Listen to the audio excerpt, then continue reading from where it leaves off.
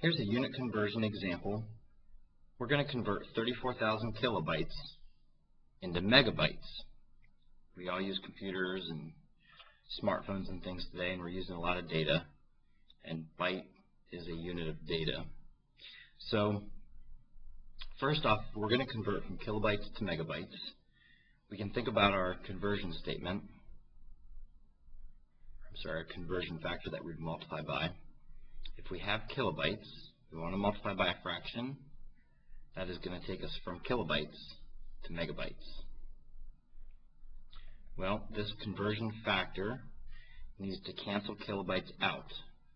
So kilobytes are going to go in this fraction, and they need to go in the bottom because the denominator, the bottom, is diagonal from where kilobytes are at currently. This is really the numerator. When they're diagonal, you can cancel the units out like cross-reducing a factor when we multiply fractions. So if kilobytes go on the bottom, then the new desired unit, megabytes, must go on top.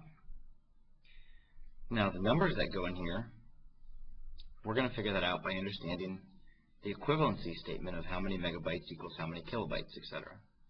Well, on a table we'd be able to see that the prefix kilo means 10 to the third. So 1 kilo is 10 to the third of a base unit like bytes or meters or seconds. And 1 megabyte is 10 to the 6th. Well, how many powers of 10 bigger is a megabyte than a kilobyte? And kilos starting at 10 to the third, a mega is 10 to the 6th. That's 3 more powers of 10. 10 times 10 times 10. We would go from 10 to the third with another 10, 10 to the fourth, a second 10 to the fifth, and a third 10 to the sixth. So basically, we can write out that 1 mega unit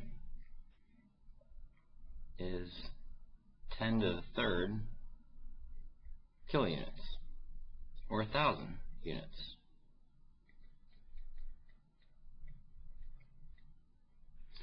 So here's an equivalency statement to help us understand where our numbers, or what the numbers are that go here. So 1 megabyte is equal to 1,000 kilobytes. And now we just multiply straight across and reduce. Well, 34,000 times 1 is 34,000. I'll go ahead and write it. 1 times 1,000 is 1,000. Now divide. 34,000 divided by 1,000 is 34. So 34,000 kilobytes is 34 megabytes.